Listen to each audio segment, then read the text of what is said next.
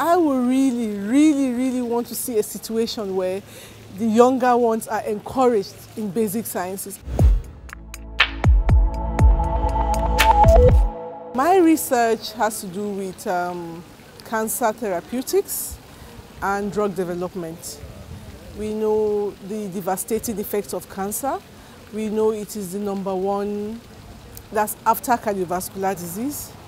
And although there are fewer mortality in developed countries, more and more people are dying in developing countries, mainly as a result of poor accessibility to drugs. They cannot afford the drugs, and then testing abilities and so on and so forth.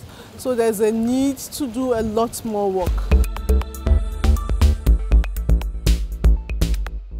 It's linked because in terms of health and general well-being, you have a lot of drugs, a lot of anti-cancer drugs are from plants, are from natural sources.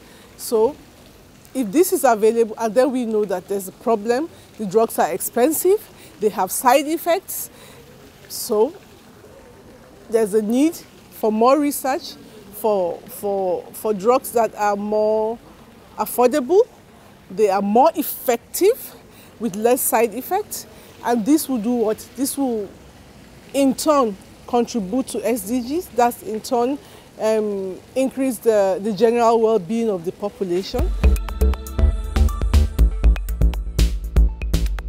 Is to see a way to encourage the young generation in basic sciences. I want to let you know that, especially in Africa, because of the problem with unemployment and so on, you see a lot of parents encouraging their children to go for professional courses and so on, and not basic sciences, you know. And really, the basic sciences is very important. So I would really want to see a situation where the younger ones are encouraged in basic sciences, and I'm really excited.